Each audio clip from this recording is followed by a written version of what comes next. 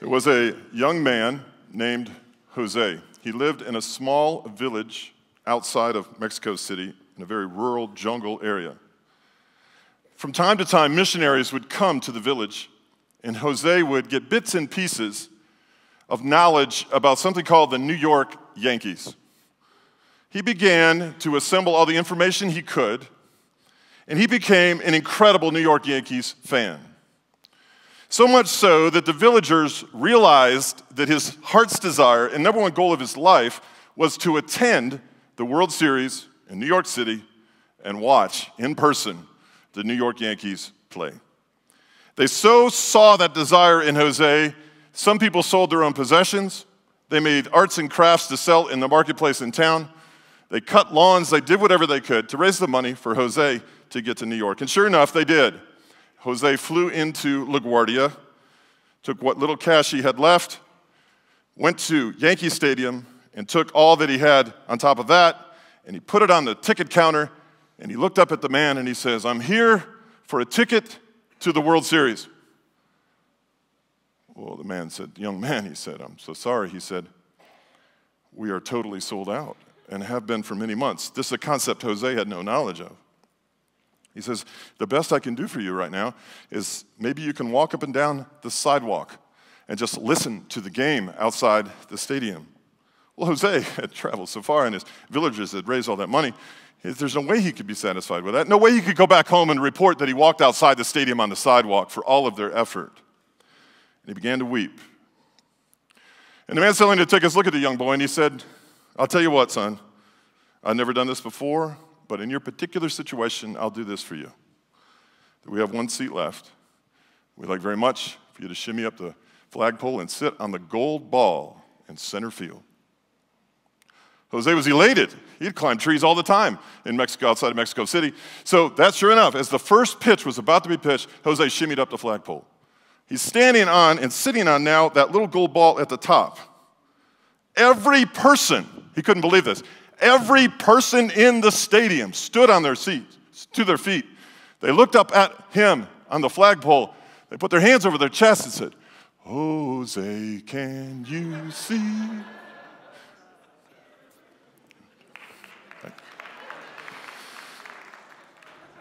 There is a vast difference. There is a vast difference between being outside the stadium and being inside the stadium. There is an incredible difference between window shopping and walking into a store and purchasing a brand new coat. I was in Main Street yesterday, kind of incognito, watching one of our young men who's here this morning with his date, and it was cute. Sammy, I really enjoyed it. This kid must really like the girl sitting next to him, because no man on earth would do this unless he did like her. He had an umbrella in his hand, and for every store that he went to, he parked that umbrella outside the store and escorted his friend inside, and they were just window shopping and going from store to store. Now, no man does that. That's ridiculous. He must really like you. In fact, I know he likes you, because he would never do that. But there is a vast difference between window shopping and walking into a store. There is a huge difference between being at a website and being in a website. If I go to my banking website and fail to remember the password and the username that I often forget, and I can't get into my bank's website to make transfers or pay bills, I might be at the website, but I'm not in the website. In the website, I can do things. I can conduct business. I can pay bills. I can check balances. I can do a lot of things. There's a vast difference between being at a church and being in a church. There's a vast difference between singing a song to the Lord and worshiping the Lord. These things are vastly different. What I'm about to share with you this morning, in my opinion, my humble opinion, is extremely important. Extremely important. It not only will change your life, it will, my friend, impart to you life.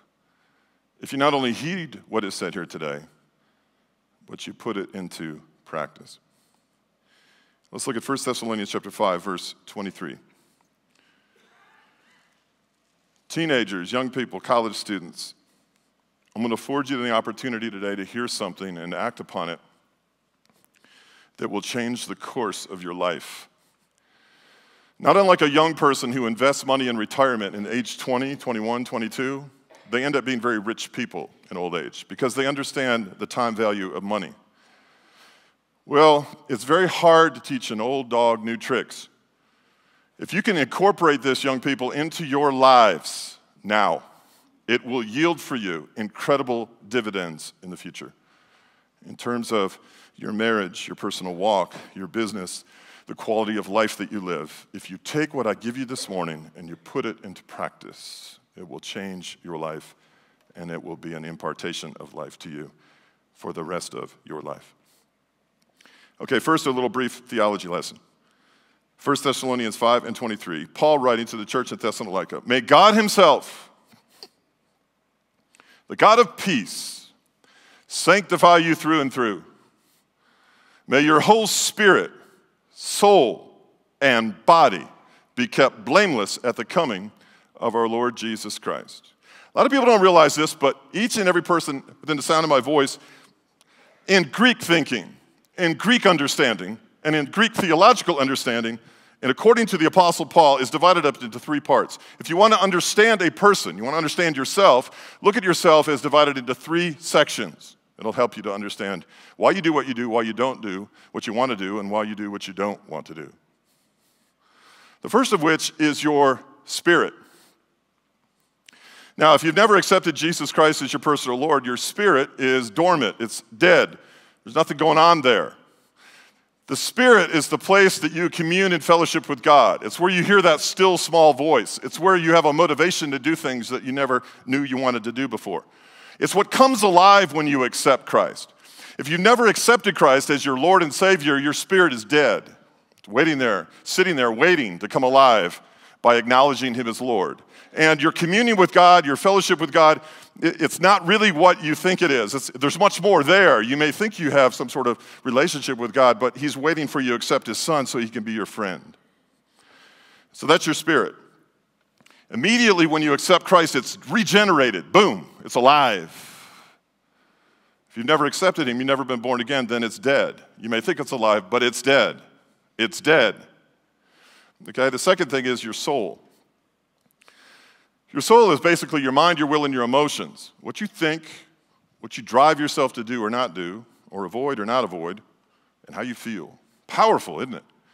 Mind, will, and emotions. Very powerful thing. And the third part of us, if you want to understand who you are, is your body and your flesh. The desires of your flesh, the cravings of your body, sexuality, laziness, idleness, all of that, lack of self-discipline. Letting your body rule over you, hunger. This is where you put on weight. This is where you don't put on weight. This is where you exercise, don't exercise. It's your flesh. It's your body telling you what you're going to do in life. So you got a spirit, you got a soul, and you have a body. And you have, biblically speaking, something called the inner man, or what's called the inner woman, for simplicity's sake. Let me read this verse to you, Ephesians 3, 14 through 16.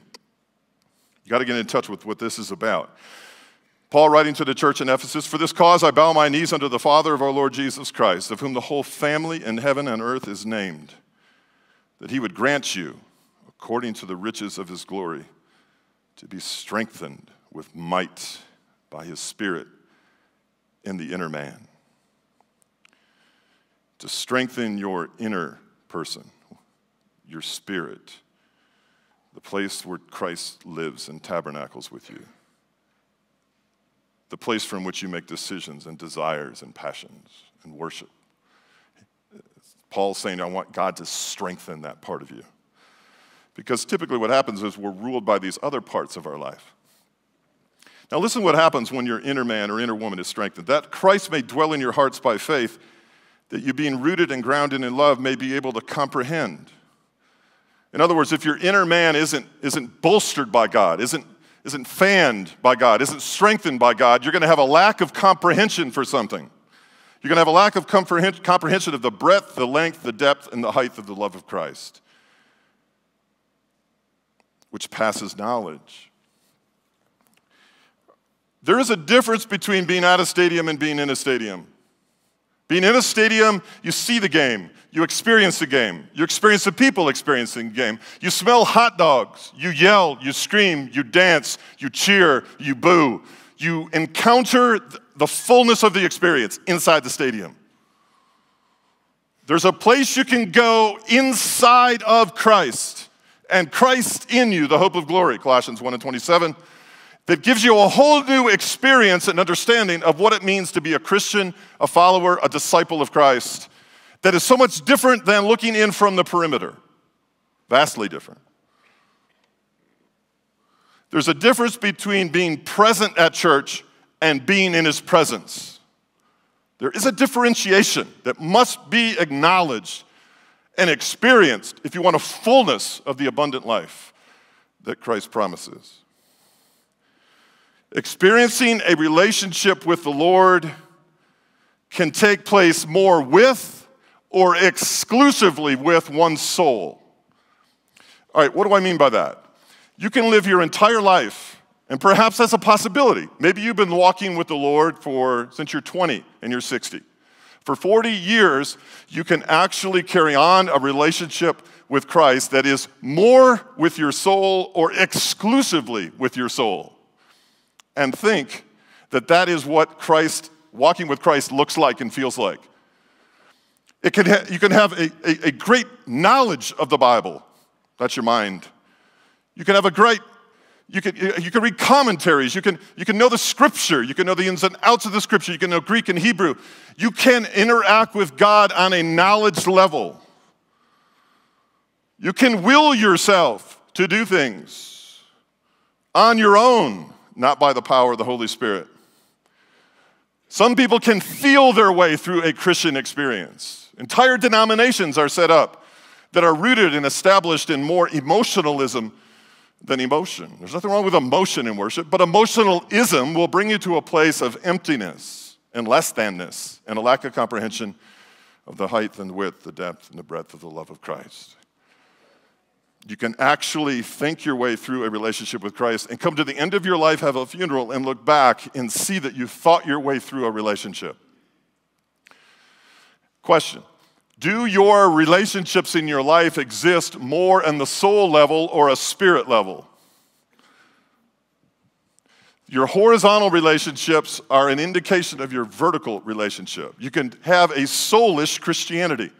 And you want to use your soul. You want to have knowledge of the Scripture, and you want to have the mind of Christ, and you have the will of God to be your will. That's what we want. But when it's exclusive, it gets very dangerous because it's much more shallow and hollow than we actually want. What I'm here today to tell you is how you can access the inner man in your relationship with Christ more so than your soul. Your relationship with Jesus Christ could take place more with or exclusively with one's flesh. What do I mean by that? This is hard to explain, but it's very important. I don't know if you've ever been on a retreat, or you've been in an environment where there's worship going on for like a week, maybe a revival sometime in your life, an old-fashioned revival, a tent revival, something like that. All right, you probably experienced something like this. When the revival starts, on the first day, the first worship experience, you're sort of into it, it's okay. But then you begin to see what God's doing. You begin to put the pieces together. And over a 2 or 3 day period of time, you find yourself coming back for worship, and then back for worship, and then back for worship. And you find yourself at a point where you've reached I'm not really sure I want to do this anymore. And you realize that exercising your spirit is like exercising your body.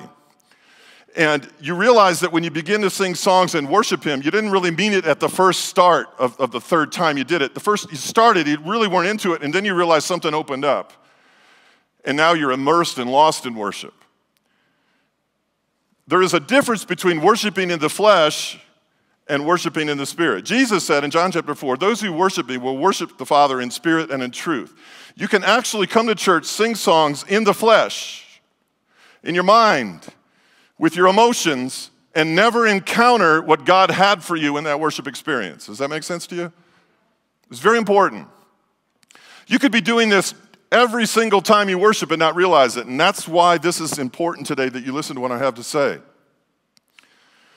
There is a place you can go in worship.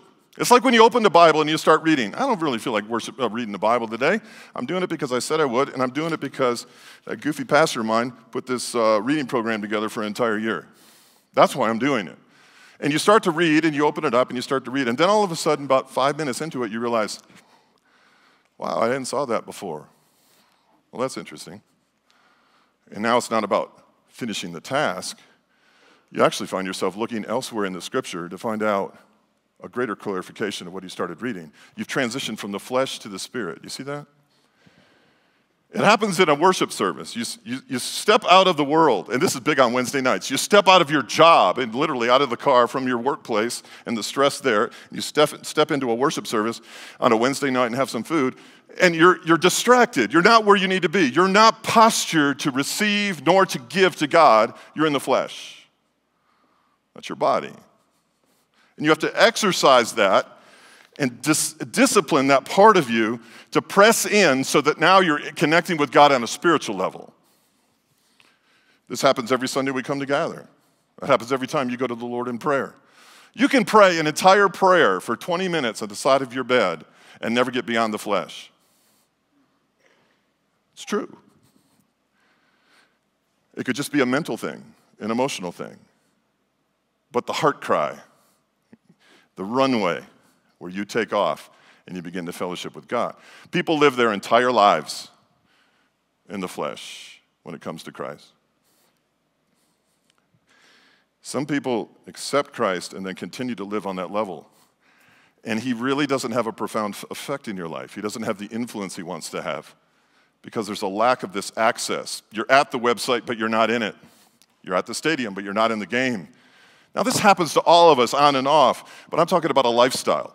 I'm talking about checking up today and taking inventory of, are you relating to what I'm saying here? Because what I'm saying here is in parallel with the Scripture, and what the Scripture has for you and I both is a strengthening of our inner man to comprehend how high, wide, long, and deep is the love of Christ, that'll abandon us to a liberty and a freedom to share and to fellowship with him in ways that are far beyond my flesh, my desires, my laziness, my idleness, my desire level, my will, my how I feel about it, don't feel about it, and what I think and don't think about it.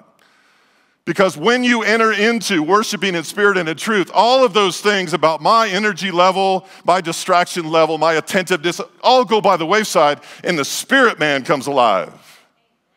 The spirit man comes alive, and now you're in a flow of grace. Talking about highly spiritual things here, because we're highly spiritual people. We don't tap into this long and often enough. There is a fellowship, there is a camaraderie, there is a friendship that exists between you and God. We have to access that spirit, man, and not stay on the surface of the water. That's it. And why do I bring this up at Christmas time? Why start a series called Carols in the Key of Life? Why do that? Because Christmas time, more than any other time, is the time when we sing the most, but we enter in the least. And it's because of tradition, familiarity, repetitiveness of songs that we sing at the same time every year and lull us into a sense of some sort of emotional bond at Christmas time, which is fun, an intellectual reminiscing of years gone by, which is great, we want that. But rarely do we see Christmas time, and I don't like preaching at Christmas time because I'm fighting against this traditional rigmarole that I celebrate and I enjoy. I hear the songs on TV and I watch the same movies and I've seen them a million times, and it brings me back to my grandmother's house and the gifts that we opened and the gifts that we gave, and it's nostalgic and I like that, and it's good for me to do that. It keeps me rooted in my history. But rarely do I see Christmas time as that interaction, intimate connection in my spirit man with God. In fact, I think we table that for January and we call it a fast. It's interesting.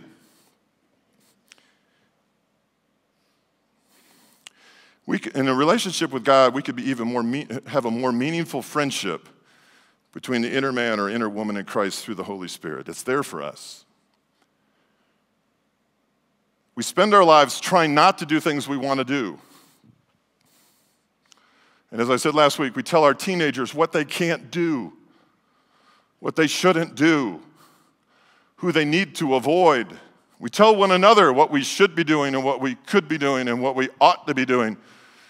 But we focus on the behavior and not the root of a behavior, an intimate abandonment, connectedness with God that will drive and override my will, my emotions, and my thoughts. That my inner man, and Jesus said this, he said, out of you will flow rivers of living water. Said another way, you'll not be influenced and conformed to the pattern of this world like a pawn on a chessboard, moved at someone else's expense by your own flesh, your own desires, your own thoughts, your own opinions, your own doctrine, your own theology. It's very soulish to have a theology that will tell God what he can and cannot do, and it exists in the mind. I'll not do that. I take the Bible for what it says, and anything he does in there, he can do in here. I don't have that luxury, maybe you do. I can't think God into doing certain things and think out of doing others, because that myself would make me God. And we all know that's not the case. You Samaritans worship what you do not know. We worship what we do know. For salvation is from the Jews. Yet a time is coming, and has now come, when true worshipers will worship the Father in spirit and truth. For they are the kind of worshipers the Father seeks. For they are the kind of worshipers the Father seeks. All right. Well, how do you get there? What's that about? Sounds good. How do I do it? Well, I'm of the mindset, as I look through the scripture, that there is a key that unlocks a door to a new chamber of experience and love and compassion and liberty and freedom in Christ. Sometimes the hinges get rusty because the door's not opened enough.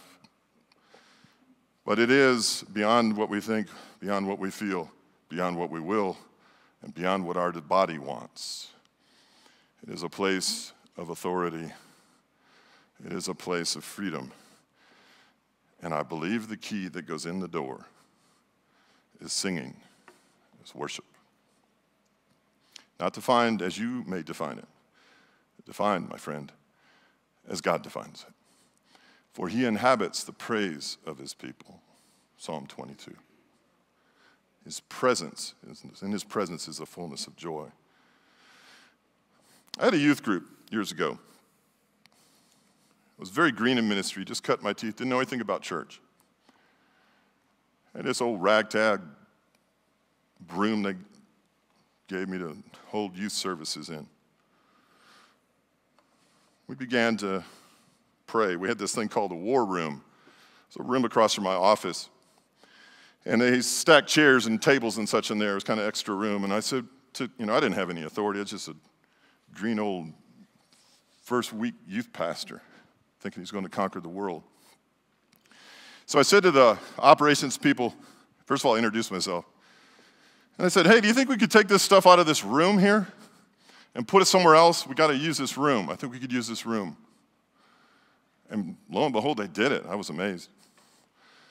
And I took this sign. I found something on the internet and printed off a picture, and it said war room on it. Put it up there. And at 3 o'clock in the afternoon, I invited old ladies. I was big on inviting old ladies. I'd go to the worship service, and I would watch people worship. And I looked for the people who had something in their eye that was different than the other people around, and they had lost themselves in abandonment to worship. It was earnest. It was in spirit and in truth. And I'd ask them to meet with me. And I said, well, first of all, I just wanted to get to know you. And I would say that your witness as a worshiper has led me as a new youth pastor to come to the understanding that I have absolutely no idea what I'm doing, and that's actually an advantage. I said, I've never been to a youth group, but yet I'm the youth pastor. I've never been to a church before. This is the first church I've ever been to, and I have no idea how to do this. And I consider that my greatest asset, because I'm going to ask you to become my personal intercessor. I'm going to ask you to go home and worship the Lord and pray and come back to me in 2 or 3 weeks and tell me if you'll be that person for me that I can call anytime, day or night, and you pray over me and my ministry. Will you consider that? Without fail, every one of them came back. The people who worshiped the most came back and said, yes, we'll do that. And they started meeting in that goofy old war room around 3 o'clock in the afternoon. And they started leaving around 5, 5:30, 6 o'clock. That little ragtag youth group grew and grew and grew to the point where we couldn't find a retreat to go to often enough because those kids wanted to do nothing but worship. And worship and worship and worship. In the back of a 15 passenger van, I'd look in the rearview mirror and they were huddled in the back praying together on the way home and came to me at the front of the van and said, when we get back, do you think we'll be back at church early enough to have a worship service before our parents pick us up? That was the biggest problem I had with that group. They wanted to worship. And when they did, oh my goodness, it was unbelievable. We were at Camp Greenville outside of Brevard. Little did I know at the time I'd be living down the road.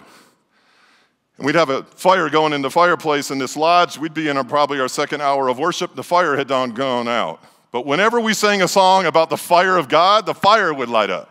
Man, they loved that. They would go, oh my gosh, look, Pastor Gary, the fire's lit. And I said, well, yeah, we just sing about it. You know, I didn't know any better. I said, sounds good to me. We were at a camp one time at Lake Fontana here in North Carolina, and a young girl, bless her heart, was made to go to camp. And it was the first camp I ever been to. And someone came to me, we were only there a couple hours, and said, so-and-so selling marijuana out of her room. I said, what? Yeah, so-and-so's selling marijuana. She has a shoebox and she's making change. I thought, well, okay. So she was new. I didn't know what was going on. I said, all right, well, go into a room and get all the marijuana, would you?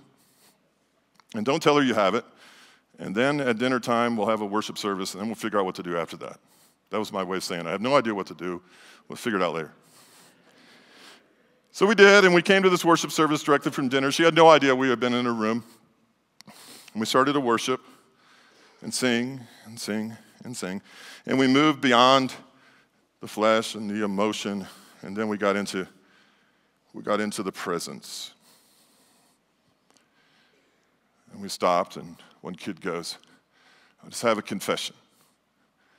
He says, I hate my father. He had his younger brother there with him. He goes, I hate my father. He left us when we were 2, and I need to forgive him. We had another kid, he said, you know, I'm doing things I don't need to be doing, and I need to confess it.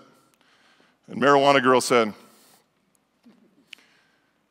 sleeping with my boyfriend, I don't want to be here, and I'm selling marijuana out of my room. And I'm going inside, I'm going, hallelujah.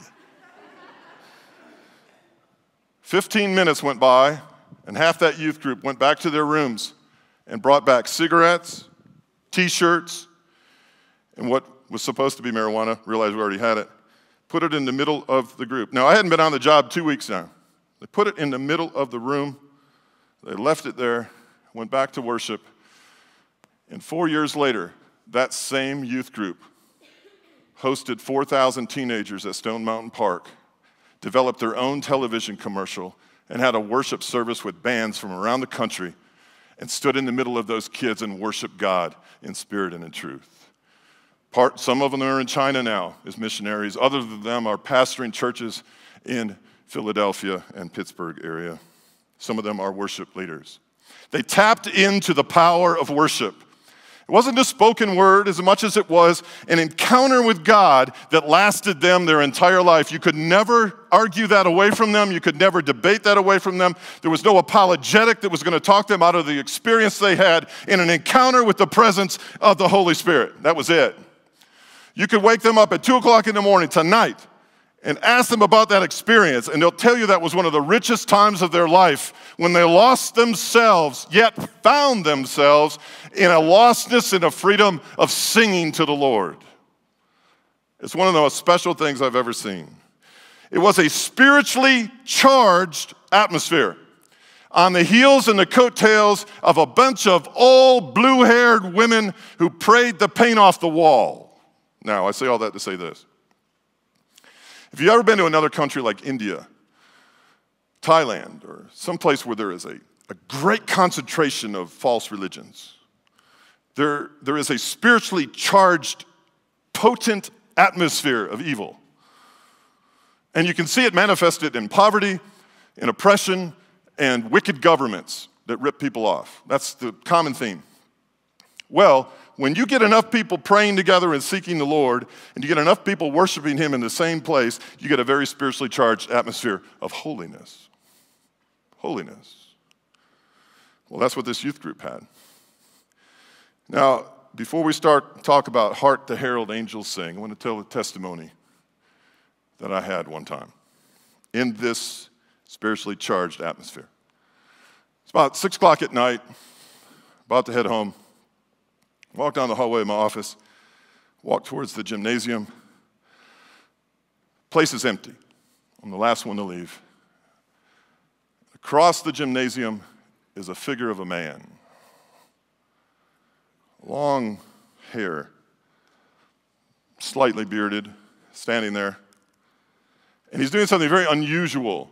I didn't realize it at the time, but there was something odd at the time. I didn't quite pick up on it. He's leaning in the door jamb like this. I never saw anybody do that before. He's almost on a 45. And as I'm walking out of the gym, never saw this man before in my life. As I'm walking out of the gymnasium to go to my car, he said something to me. Very odd. Did things go as you expected today? I didn't think anything of it. I said, yeah, hey, cool, I'm out of here. Got in my car, and I went home. Now, I went to bed, and deep down in the middle of the night, I woke up straight up out of bed like this. In a moment of acuity. I mean, I was just acute. I was awake, very sensitive to what was going on. And you ever hear that still small voice inside of you? Here's what it said. I sent you an angel today. I was like, what? I was like this. What? What? And I thought, that is so bizarre. And immediately that thought came to me. You entertain angels unaware. Every one of us have entertained angels. You just don't know it. Hebrews 13:2. This was bizarre to me. At first I didn't believe it. I said, what do you think it is? What was that? Was that the pizza? What was that? What was that? And I just kind of didn't tell anybody. I just kind of sat on it. And I said, man, that's bizarre. That's really weird. That's out of the ordinary for God and my relationship with God. That was really weird to me. So Wednesday night came for youth group. And we finished our worship experience, and all the parents are picking up their kids and yada, yada. And I'm walking into the building, having talked to a parent. I'm walking into the building, and oh, my goodness gracious, here comes this figure of a man. Oh, my gosh. I had all conflicting thoughts. What am I going to say? What am I going to do? This is weird. You are crazy is what I'm thinking. He walks towards me, and I walk towards him, and I'll be darned if he doesn't wink at me, this guy winks at me. With one of these grins on his face like, yeah, you know, what's up? And I thought, and I'm concerned about people I've never seen before around children anyway. I'm thinking, that is just bizarre. And I don't usually go here with stuff like this. So he passed me, and I passed him, and I was like, oh, man, I got to do something about this. So he got to the parking lot, and I went out to follow him. Angie was putting the kids in the car seat at the time, in a minivan we had. And I followed this guy. Now, he was about 30 yards ahead of me. And I kept walking and walking and walking. He went down over a hill. Four seconds before I did, he went over the hill. I went over the top of the hill and looked down, and there was no one there. Gone. And I thought, well, good for you, Lord. You got my attention. Good for you. You done rattled my cage. Good for you. What did I learn out of that experience? I learned that God is mindful of prayer. That God is encouraging in the midst of sustained seeking and prayer. I learned that we do entertain angels unaware. And I needed that right then and there in my young walk with Christ and my young walk in the ministry. I needed that little nudge to say, I see you. I see what you're doing here. I'm behind you. I'm for you. I'm with you. I am Emmanuel. No more than that. No hyper-spiritual change the whole direction of my ministry. No change the direction of my doctrine. Nothing like that. It was a personal nudge from God saying, yes. Yes, young man. Yes. You keep seeking, you keep praying, you keep pushing in, you keep ministering the word, and you're going to see something among these kids. And I never forgot that to this day. And every time I hear this song, Hark the Herald Angels Sing, I think of angels in heaven. I do. But I also think about the stranger that walks into the service in the middle of July you've never seen before, and you don't know where he came from. I do believe on some level that we do entertain angels unaware in this realm. I also believe that we entertain angels in the spiritual realm that we never see. That's the way I look at that scripture. I looked at it differently until I had that encounter. Hark the herald angels sing, Christmas and angels are inseparable. You've seen them in It's a Wonderful Life. The last scene of It's a Wonderful Life, what are they talking about? Hark, what are they singing? Hark the herald angels sing. Charlie Brown even gets in on the act of Hark the herald angels sing. The whole Peanuts gang. In 1739, Charles Wesley, brother of John Wesley, came up from Savannah, from England, and wrote poems and hymns and songs. He wrote the song, Hark the Herald Angels Sing. He had a goofy name for it, so goofy it was called Hark, How the Welkin Rings.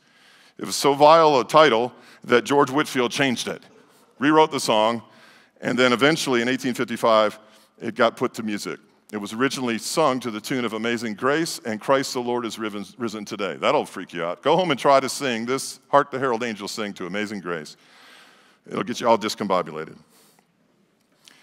Hark the herald angels sing, glory to the newborn King, peace on earth and mercy mild, God and sinners reconcile. Joyful all ye nations rise, join the triumph of the skies. With the angelic host proclaim, Christ is born in Bethlehem. And on it goes, hark the herald angels sing, hail the heaven-born Prince of Peace, hail the Son of Righteousness. I like the ending, born to raise the sons of earth, born to give them second birth. Hark the herald angels sing, glory to the newborn King.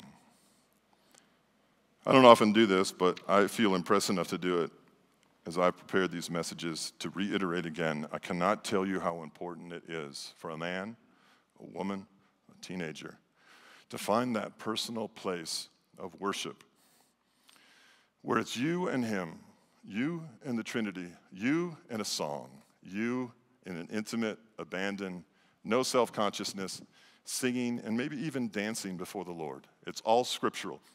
I think God welcomes, I think he beckons, I think he thirsts, I think he's parched for personal, intimate song.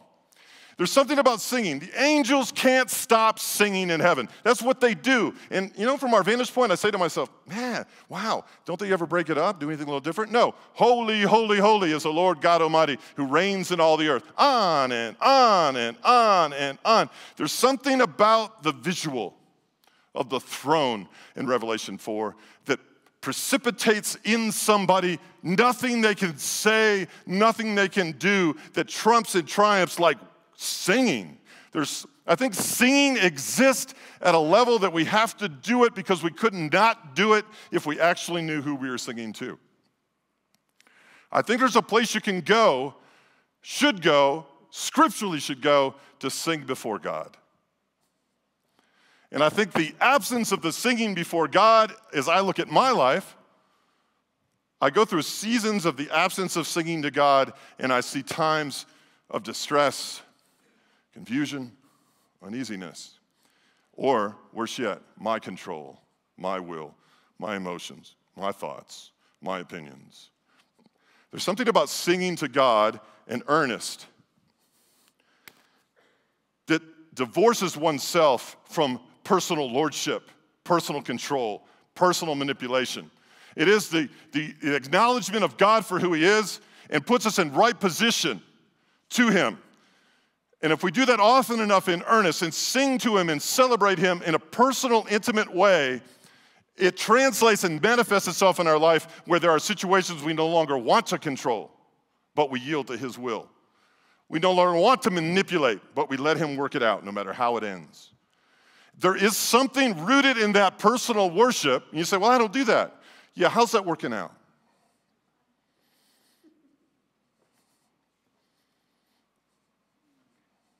How's that working out? How is it working out to take an entire section of the Bible, rip it out of the binding, and put it on a coffee table and say, I'm not going to read it because I'm not going to do it? How's that working out? It does not work out for me. And suddenly there, Luke 2, suddenly there was an angel and a multitude of heavenly hosts praising God and saying, glory to God in the highest, and on earth peace, goodwill toward men.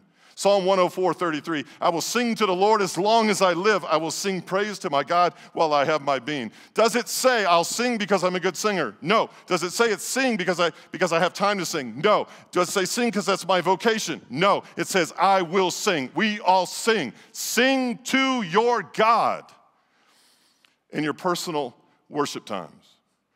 Again, reading, rehearsing, and requesting will take you so far.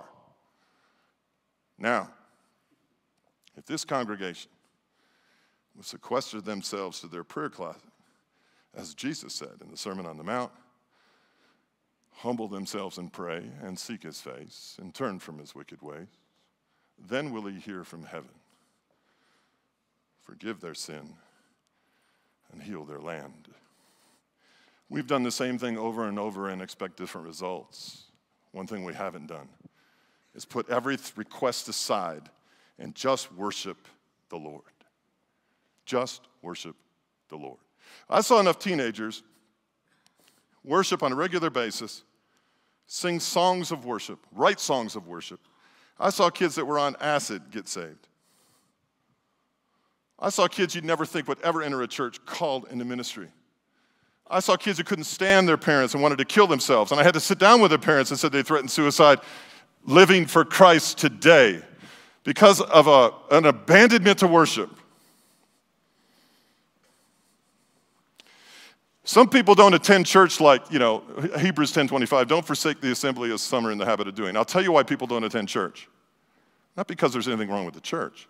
Sometimes it's boring, and sometimes the guy speaking stinks, and sometimes it's just a bunch of rude people. But for the most part, the reason people don't attend church is because they don't worship. They have no reason to come to worship because they haven't worshiped at all. What's the purpose? There's no practice. There's no lead up. There's no celebration. Nothing to celebrate. You have nothing to celebrate. That's why you're not in church. Churches and pastors begging people to come to church. Wrong song, dude. Get people to worship. You worship God Monday through Saturday. You can't be anywhere else on a Sunday morning but in the house of God with people to celebrate. That's the way it works, man. That's it. Worship. That's why I say, teenagers, listen, man. If you could find that place now, your spiritual IRA account, when you make those deposits now, will be in the billions when you're older. That's what it's all about. Do you know how difficult it is to take a 70-year-old man who's been in church his whole year and tell him about the Holy Spirit and get him to worship on his own? It's next to impossible. That man is stuck. You will not move me. I do it this way. I'm this, I'm that. Great. But the soft-hearted, supple-hearted teenager who leaves room to consider something different and new, that has a pair of headphones and an iPod and some spare time on their hands, you can change the world with that person. You can change the world. You can change their world and the world of those around them. 1 Corinthians 14:15, so what shall I do? I will pray with my spirit. I will pray with my spirit, he says, but I will also pray with my understanding. I will sing with my spirit, but I will also sing with my understanding. How does Jesus want to be loved? With all your heart, all your soul, all your mind, and all your strength. Don't come limited in your arsenal of worship. If it's awkward, it's probably the right thing to do. If it's new, it's not necessarily wrong. The angels who are around God constantly around him, more than anyone else in his presence, can't help but sing. This tells me something. He is more grand, more incredible, more wonderful, more inexplicable, undescribable than we can even imagine. Ephesians 3:20. He can do more than we can ask or even think possible, even imagine. I find it difficult to say no to worshiping him. Men, you want to grow in Christ? Fall on your knees and sing. You want to fall deeper in love with him? Fall on your knees and serenade him. You want to fall more deeply in love with your wife? Fall on your knees and serenade him. You want a tender, gentle heart towards your family? Fall on your knees and sing to him. You want freedom and liberty, insight, direction, calling, compassion, giftedness, purpose, resolve? Fall on your knees and worship him. And do it in your bedroom, do it in your automobile. And then you come here on a Sunday morning and you take the culmination of all that celebration and you bring it in here. We'll join with the angels. They may even be in the room, and we'll sing with them. This is the key that unlocks the door to a deeper understanding that comprehends how high, wide, long, and deep is the love of Christ.